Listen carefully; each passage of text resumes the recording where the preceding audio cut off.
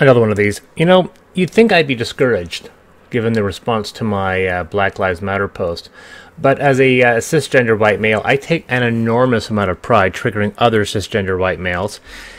And recent events have really brought the issue with tabletop role-playing games back into the limelight. Is there a problem in the industry with the lack of inclusion? Yes, there is. Old adverts and assumptions were right. This game was played by a majority of heterosexual white men. It was only in my late teens that I discovered the broad appeal of role-playing to those that were not me. For some reason, people got threatened by this wider attraction, and for the life of me, I don't know why. Linda, aka the Gamer Girl, conducted a great interview with Jason Elliott of Solarian Games, formerly known as TSR. I suggest you give it a watch to understand the importance of what is going on. For those in the dark, TSR as a brand faded after Wizards of the Coast purchased them. Jason picked up the IP in 2011, but a miscommunication and error resulted in his ownership of the IP lapsing. It was immediately picked up by another company populated by Ernest Ernie Gygax Jr. and partner Justin La NASA.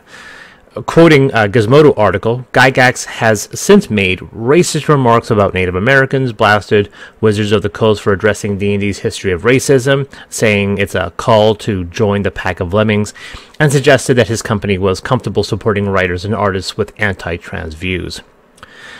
Justin Lanassa is his own special brand of asshole, in my humble opinion, and subsequently the blowback was expectedly severe.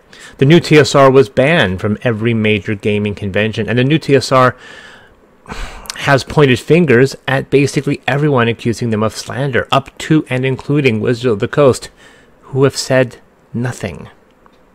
I mean, they don't need to. You're to end me, aren't you? You're being ridiculous. I'm gonna sit center court and watch you do it yourself. Jason, by the way, has also formed a new company. He has moved away from TSR and calling it Solarian Games. I think it's really cool, and you should give it a check. So it's come to this. Even though Deus Ex Machina products often deal with social and political issues, it's obvious if you read our books, we generally avoid grandstanding. I don't want our opinions to come off as pandering. The modern lexicon refers to it as virtue signaling, although that term is pejorative as it's been wielded as a weapon by certain groups attempting to fight against progressive ideas. That being said, recent events involving the very industry I work in have made stating our views mandatory.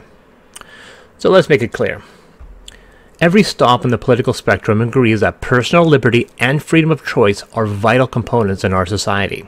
Although some people need to be reminded that their ability to speak does not guarantee immunity from consequence, their capacity to express an opinion is never denied. Although to specify, you are entitled to scream your opinion, no one is entitled to give you a megaphone. This independence must extend to every aspect of our bodies. If what we say can be protected, then what we are must be equally significant, if not more so. I passionately believe that if someone is free to believe what they want, that includes any definition of whom they are attracted to and what gender, if any, they identify as.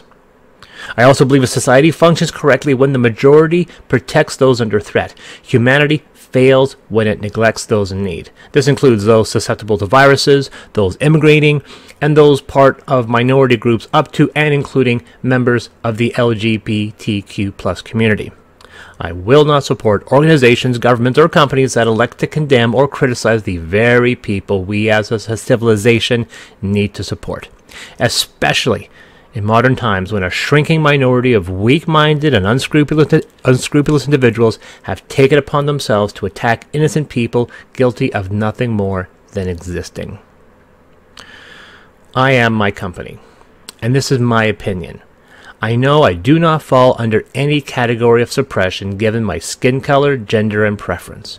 I possess enough civility and wisdom to understand that it is my responsibility to improve as an individual, to expand my understandings, and to embrace people being pushed away by others. I am not perfect. I was raised in circles that made jokes that hurled insults.